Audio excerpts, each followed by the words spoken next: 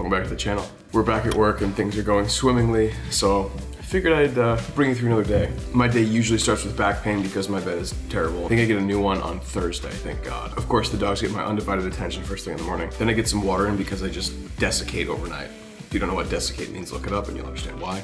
And then I try to get a sweat in. Now, I haven't figured out my normal routine yet. I've just been here at this job for like 2 weeks, so I'm still working that out. But I try to get a sweat in every day. So I hop on the treadmill for 20 to 30 minutes. Today was 25 minutes because I was running behind because I want to do this for you guys. Now, after I do cardio, I still sweat for a long time. So after that, I pack my bag and I have some breakfast before I go take a shower and leave. Breakfast today, and I've already eaten some of it, is 4 eggs and a piece of multigrain toast. Now, I know what you might be thinking, Mike, you're a doctor. You can't eat eggs, they have cholesterol in them. Here's the beauty of being a doctor, or more accurately, a good doctor. I can look at my health and I can know that it's different from somebody else's health. But I actually have low cholesterol. I've never had my cholesterol levels, total cholesterol, be over 100. So yeah, I'm gonna have some cholesterol because I need cholesterol to live, just like you do.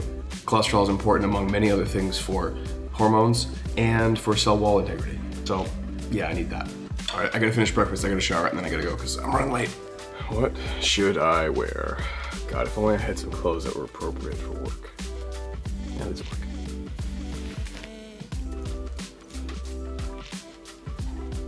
I feel you. Both of you. Now, Kyria has a car this morning, and I'll get to that a little bit later, but that means I get to Uber to work, and what happens when there are no Ubers? You get a lift. And what happens when there is one lift? You pray. Here I am, kinda late, not very late, but kinda late nonetheless, waiting for my lift. I don't know how I made it through the morning without anybody being super late. And by anybody, I mean me, but nobody got delayed. My staff's really good, so they room patients very quickly, and we get all their stuff done in a reasonable amount of time. So yeah, it's like 12:30, seen all my patients for the morning. Problem is now, because I've seen so many patients so quickly, now I have to catch up on notes.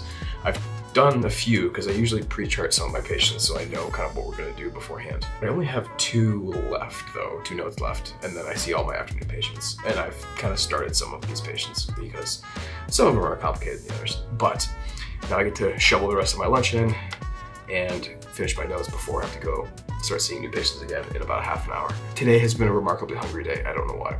All right, I'm almost finished with my lunch. It's just chicken thighs and potatoes. But I have a Larabar and then these seaweeds, and I hope it keeps me. If not, I'm gonna just go drink a ton of water and a bunch of coffee and hope for the best. Back to notes.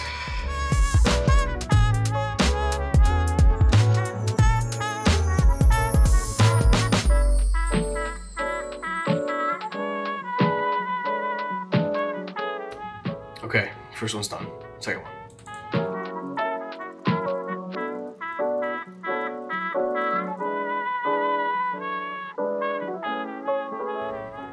Wasn't that fun? God, I love notes. I really do think that one of the key, one of the key characteristics of a good doctor is performance, and not like pretending that you care about somebody or something, but reading the room.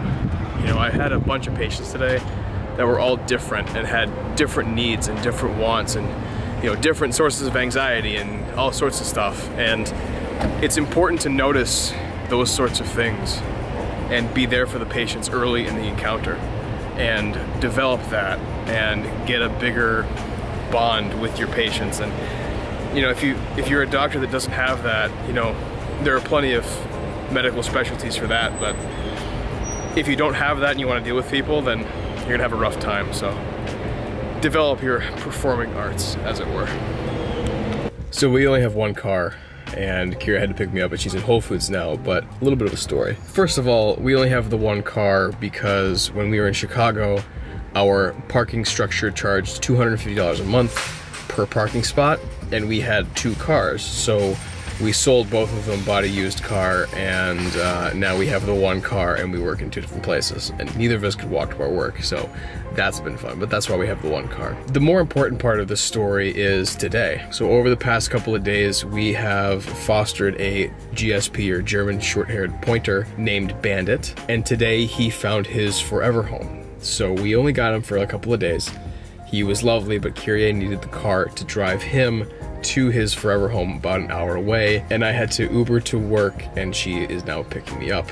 But she's in Whole Foods getting some stuff while I finish up some work in the car. Overall, not a bad day. I will say it was a busy day, getting there a little bit late and, you know, being very efficient with my work. And usually I get some time to stop and, you know, kind of unwind just a little bit and take a brief mental break. Didn't get that today. So I'm very much looking forward to, after finishing my work for the day, kind of shutting my brain off and just kind of chilling. Tomorrow is my administrative day, which means I will be at home all day, or at least when I'm not in the gym, to do work from home and look at lab results and message some patients back, maybe call a few of them if they need to be called. Lots of home stuff. Still working, but I'll be able to be at home with the family and the pups and all that good stuff. It does feel weird having a dog for like 2 days, getting close to him and then just kind of, all right, bye. I think Kyrie got a lot closer to him than I did.